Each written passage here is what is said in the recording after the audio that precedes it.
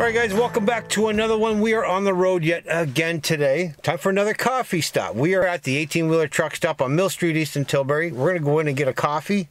We're going to see how it is.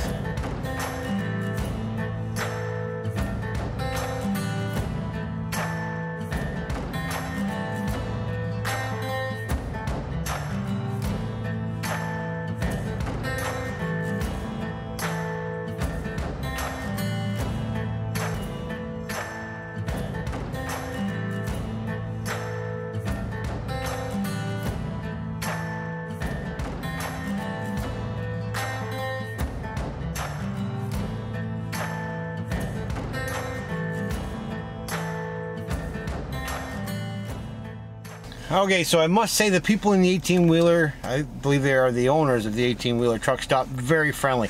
This truck stop has been here for as long as I can remember. I mean, back when I was a kid. That's a long time ago. This probably would have been black and white if it was back then. Anyway, here we are. So I asked for a medium coffee. This is what I got. And now, of course, I only drink milk in my coffee. For true transparency, I have ate here many times and I've had coffee here many times. I already know the coffee is good, but you don't. However, on any given day, coffees can be good, some can be exceptional, some can be, we're about to find out.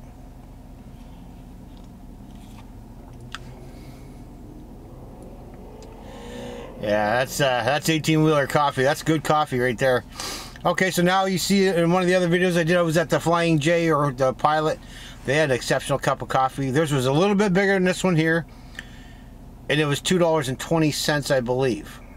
This one here was $2. It is slightly smaller than the medium that you would get at, say, Tim Hortons. But it is a good cup of coffee.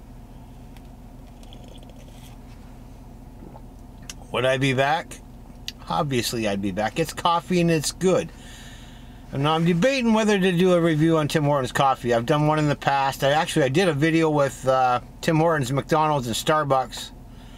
I think I mentioned in the last video this truck won't even turn into a Starbucks parking lot, so I'd have to walk in.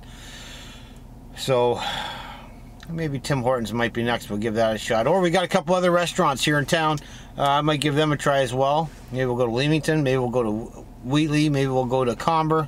Comber people, leave me a comment down below. You guys have a restaurant there where I can get coffee? Now I know you got Tim Hortons, but I'm trying to stay away from the chain. I want to go to the mom and pops.